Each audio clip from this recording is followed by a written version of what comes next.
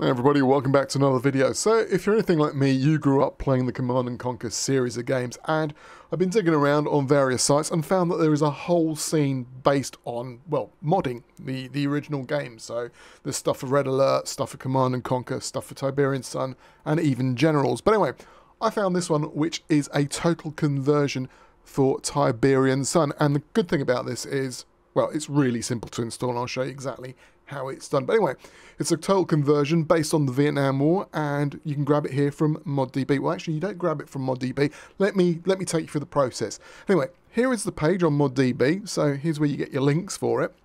And you can see there's a load of info, a load of videos, so you can check it out yourself. And it does look very, very nice.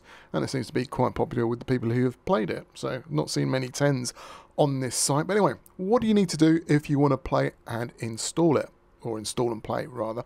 Well, let me show you. So anyway, here we are in ModDB. And as always, don't worry, I'll be providing you with the links in the comment section down below. But anyway, come here to the file section. This is quite strange because what it is, these links just basically are for PDFs. So, for example, this one here, just click on that and download it, and you see there's a PDF. And what you end up is with this, which is basically a nice bit of info on how to play, controls. That's quite professional, actually. Who's this done by? I think this guy's called Tiger Tan. Well done, Tiger. Good work, fella. But anyway, here's the link for the actual game itself. So you click on that, and it takes you to like this kind of Dropbox thing. So you just hit here, hit on download, downloads the whole thing, and eventually you'll end up with a zipped file. So let's get rid of that. Don't really need this anymore. Okay, and this is what you end up with, as you can see. Vietnam Combat Operations Tour of Duty in a zipped file. Okay, and don't worry, I'm using WinRAR because a lot of people ask me what is WinRAR for some reason. It's just another tool. WinZip, 7-zip, WinRAR. They all do the same thing: compress and decompress files. There you go. As always, though, I'm using WinRAR. It's my favourite. I don't know why. I just like it. Anyway, so unzip it into its own folder, like I've done here already. And we'll just open this up a bit. And these are all the files that you get in the game. And to launch it, all you really need to do is the following. Now, if you want to run it in full screen, do this. Look up the tsconfig.exe file. Click on that. Okay. Leave the game resolution as it is. Okay. But just click this to full screen. When you download the game, it will be set to windowed, but do full screen. Click on OK. Scroll up.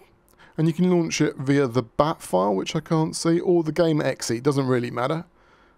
And this is actually given to you in that PDF. So just click on the game exe file. You can do a shortcut for that as well. Right, to launch the game, just hit deploy. Strangely enough, it doesn't light up. You just have to wait for the sound. There you go. Okay, and now you can choose which side you want to be. You can be the Marine Corps, or you can be North Vietnam. Okay, change your maps here. What else can I tell you? Game speed. It defaults to 6, but that's too fast. And if you go to 0, it's way too slow. So I like to use 4. It's a good sort of level.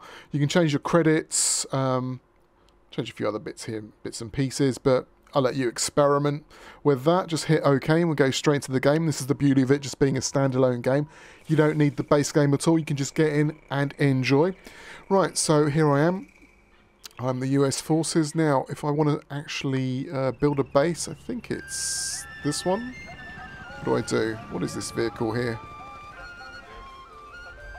Is it these guys? I don't. Divisional Command Post. Click on that. And you can start building things. So all pretty straightforward. All very nicely done. Marine Corps Barracks. That's how you get your troops. Click on that.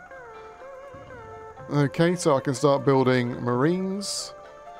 Aid station, I think that gives me medics. Brilliant stuff. What else do I need? I need a supply depot, I believe. Just to remember how to play this. Is it this? Right, yeah. Supply depots. So this is how you harvest... well, actually, it's what the game's based on. You harvest rice, so you're stealing the Vietnamese's rice, and this is basically how you make your money. So the truck goes off and starts basically, well, mining's not the right word, is it? Harvesting rice. Well, they're like harvesters in the old old CNC games. Anyway, so off they go. They find a rice field and they start bringing it back, and you start getting more cash that way. What else can we do? You've got the usual things, motor pool. Well, what does that give me? Well, vehicles and tanks, I believe. There we go.